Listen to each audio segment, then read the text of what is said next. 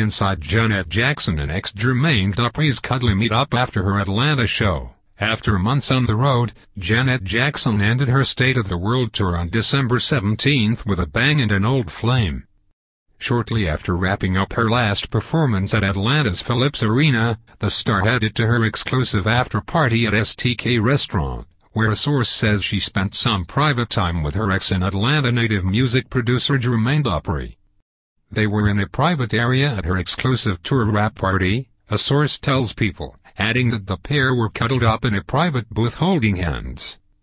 Jackson, 51, who split from Qatari businessman Wissam El-Mana in April and has been embroiled in a tough custody battle ever since, reportedly parted ways with Dupri, 45, back in 2009, after what the source calls a bad breakup. They didn't speak for years until about a year ago, says the source. Opening bracket Dupri closing bracket felt like he had wronged her, but they reconnected and he was there for her as a friend while she was going through her messy breakup.